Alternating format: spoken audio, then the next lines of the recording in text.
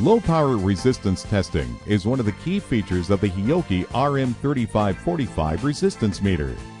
Watch this video to learn about how to use the RM3545's low power function to correctly test signal contacts.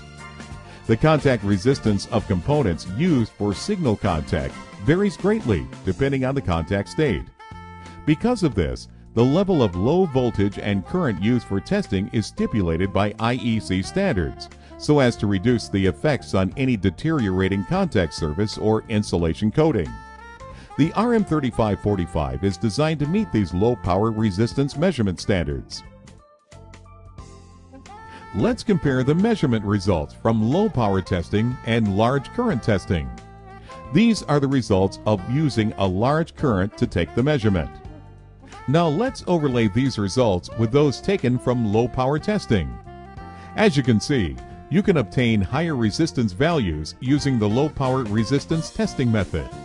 You can also clearly see the instability as a result of the deterioration of the contact.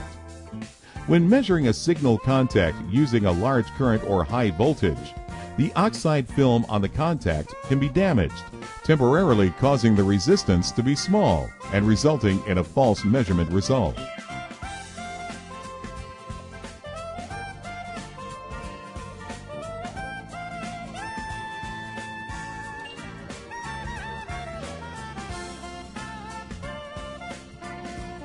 Here is how you can make settings for low power resistance measurement.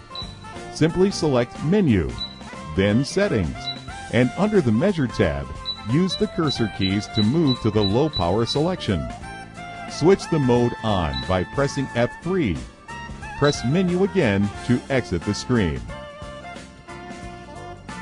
Clip the two test lead clips together at the V to short the leads, and then check the display.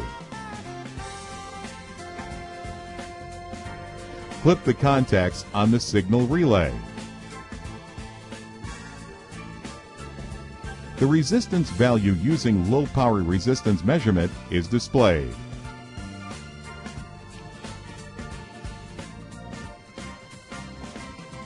As you can see, low power resistance testing using the Hioki RM3545 Resistance Meter is extremely easy. For more information, please visit www.hioki.com.